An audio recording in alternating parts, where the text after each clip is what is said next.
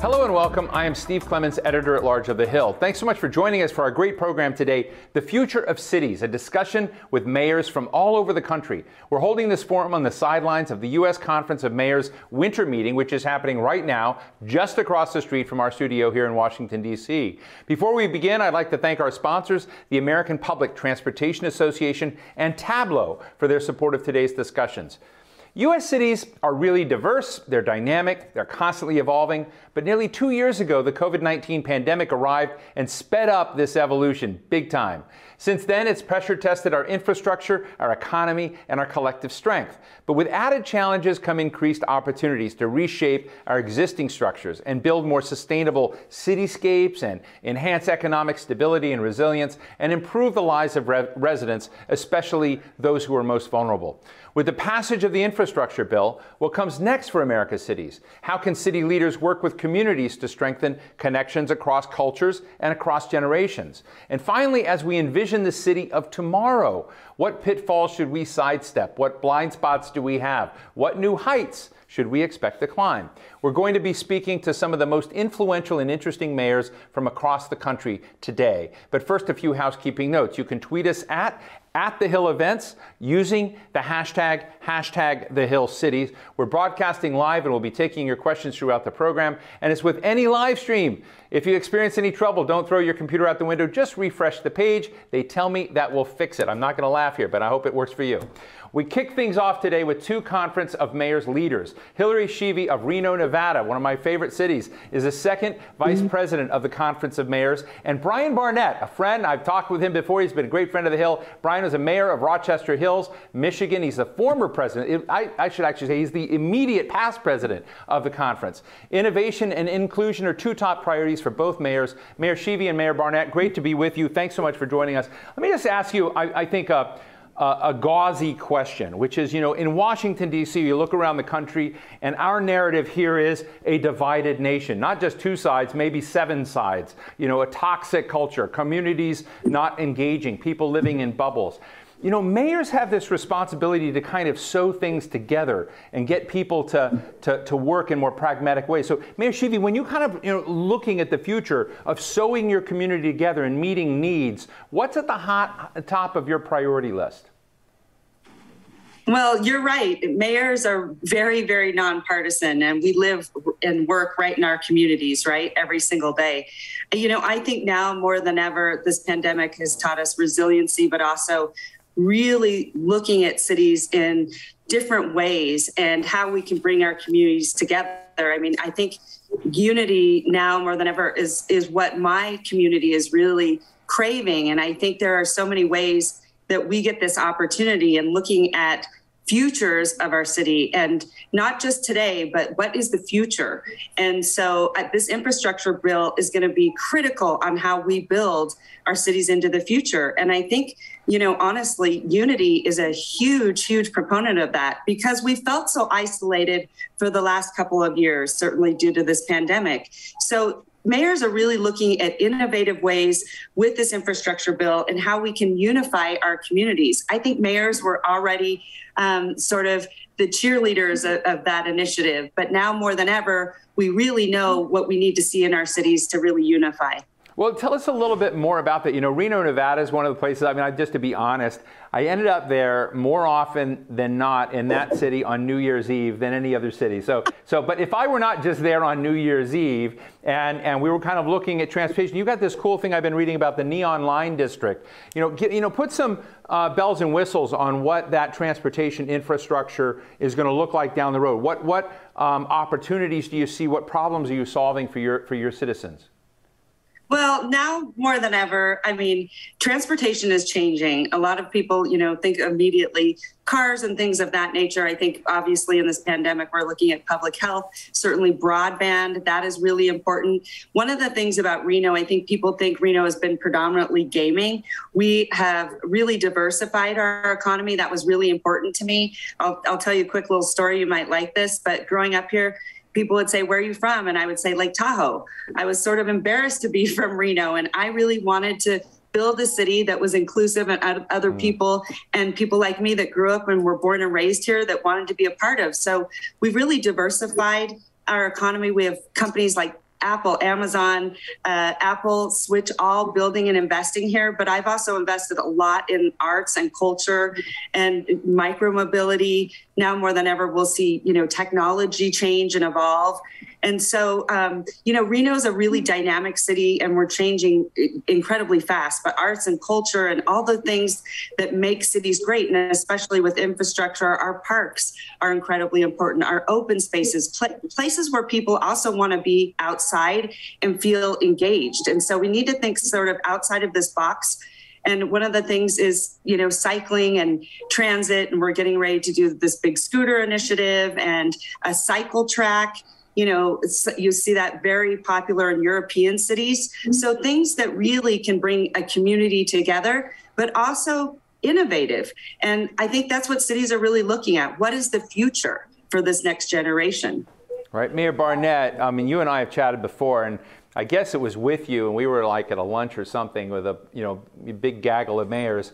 And I used to think that mayors, became popular if they filled potholes and got the trash collected on time. But I realized in kind of the show and tell that you had when you were president of the U.S. Conference of Mayors, there were so many other dimensions about how you weigh in on inclusion, how we're, beginning to rate some cities, like we rate buildings on, sustainability and best practices and whatnot. And I know that you've left your job as president of this, and Francis Suarez of Miami is coming in, so you'll have to tell me what he's getting wrong already. But you got to tell me how in this world, becoming a mayor is no longer just about potholes and about trash collection. Tell us what is on the screen of Rochester Hills, which I should tell the audience is one of the safest, judged to be one of the safest places in America. So that must have been one of your priorities.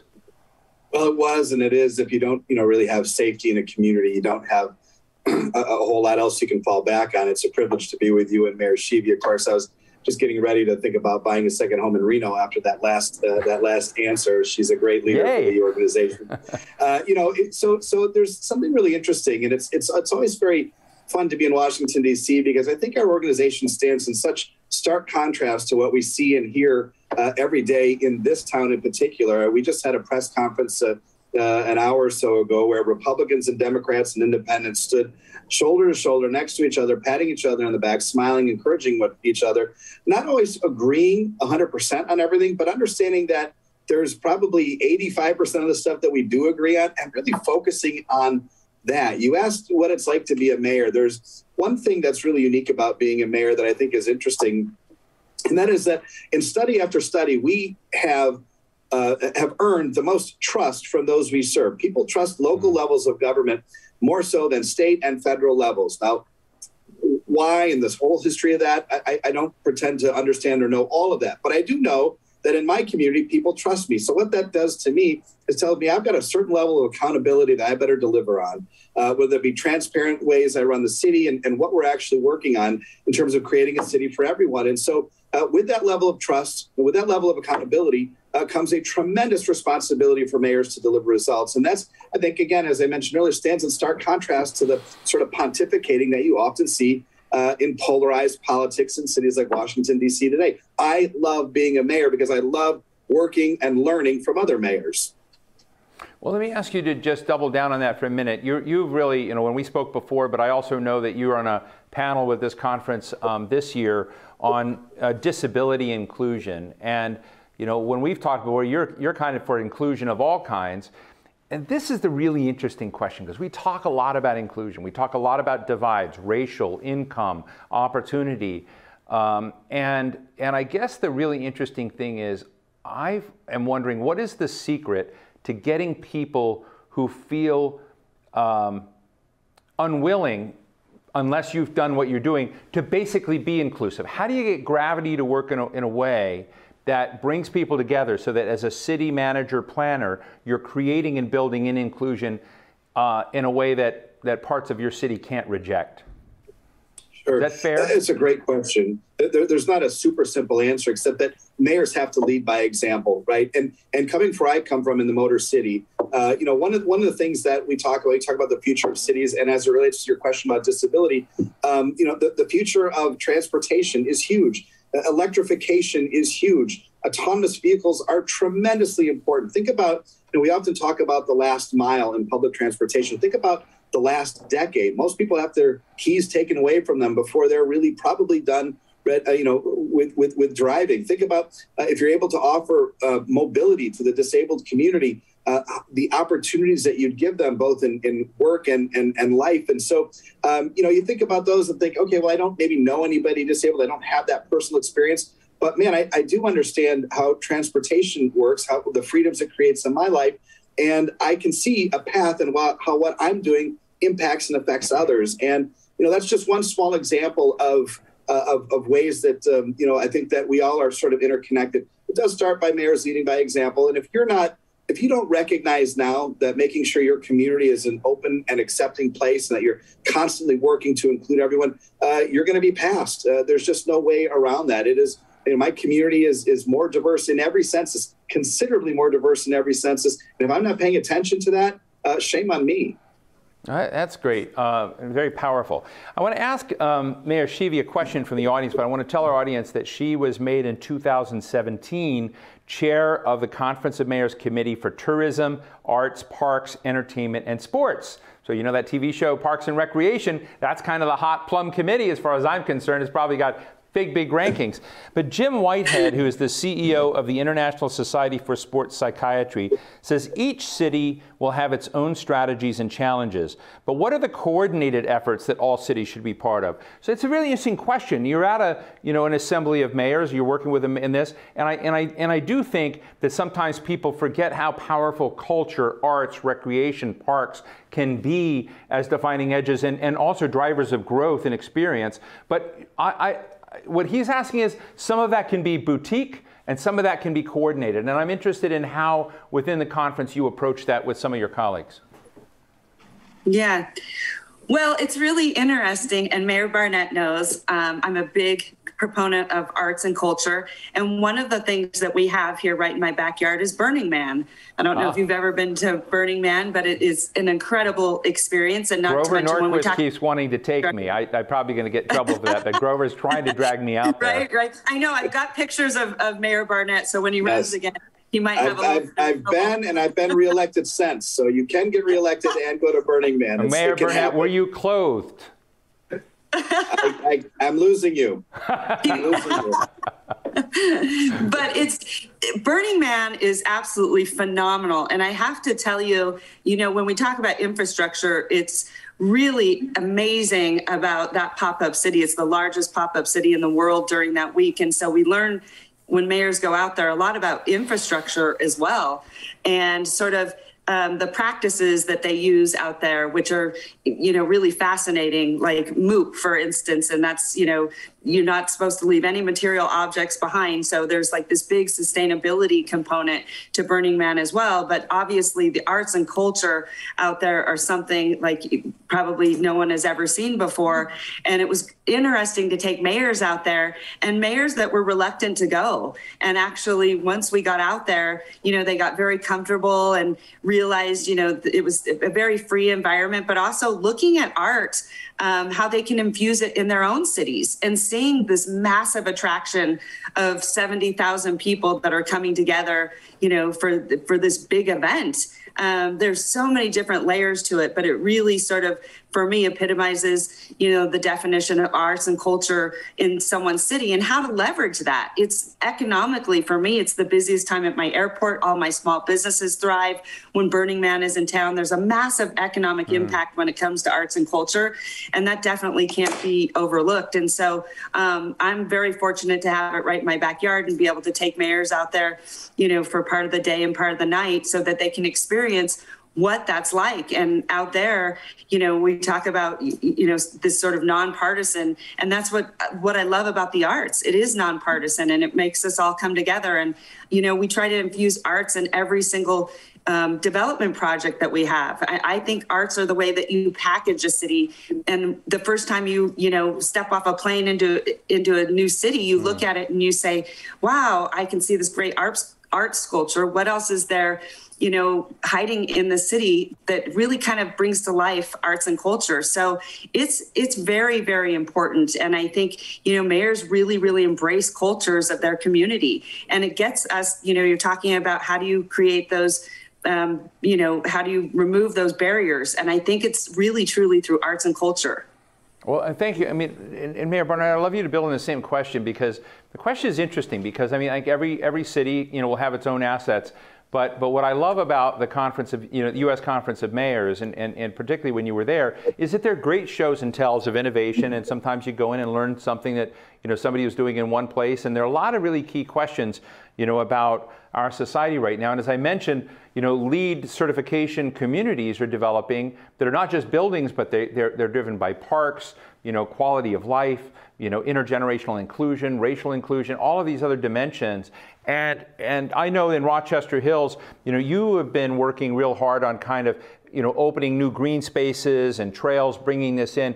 And I'm just wondering how hot the competition is to turn your towns and cities into cool places, because in a COVID world where we're all online and not necessarily forced to be in office, creating that quality of life has become important, not just in the Bay Area and San Francisco, but everywhere, right? I mean, so how are you competing in this new environment in a post-COVID? We're not post-COVID yet, folks, but we will be post-COVID. But I have a feeling that we're all going to be less attached to a single geographic spot. So what do you think, Mayor Barnett? Well, you're spot on. It's almost as if you were listening to one of our earlier meetings this morning, when the pandemic has pulled back the covers on a lot of things. There's been some interesting benefits that we've realized. Communities have come together, and nonprofits have stepped up, and we've learned a lot about ourselves. But there's been some challenges that I think are going to be systemic. And one of those is the fact, as you just mentioned, people are realizing with the rise of telework, you don't have to necessarily work close or live close to where you work. You can choose to live where you want to live. And that makes placemaking for a mayor and a community really important. The parks, the amenities that you have, the library, the soft services that you provide become really important, because no longer does it matter if you're only going into the office maybe once a month or at all. And so it's creating challenges, because in states like Ohio, where they are funded in large measure by, and I love making fun of Ohio as a guy from Michigan, but in states where they are funded largely by income tax paid by where you work, not where you live, and less and less people being in these downtown urban areas, that's creating a real challenge. In suburban communities like mine, it's something we have to be very mindful of. We are going to be competing against a much larger geographic area, because people no longer have to necessarily live close to where they work. In a community like mine, I think that sets us up nicely, because we have invested, even through the pandemic, incredibly aggressively in parks and recreation. That's always been an important tenet of who we've been. So communities that recognize that, I think, will be well positioned. And there'll be some real challenges for urban communities as we sort of figure out the future of retail and the future of work. Wow, it's fascinating. It's a wonderful discussion, again, Mayor Barnett, with you. And Mayor Schieve, it's great to meet you. I want to thank Hillary Schieve, Mayor of Reno, Nevada, and I think she's probably honorary mayor of Burning Man, if I may say so. And Bryan Barnett, Mayor of Rochester Hills, Michigan, immediate past president of the U.S. Conference of Mayors. Really appreciate both of you taking time with us today. Happy to be here. Thank you.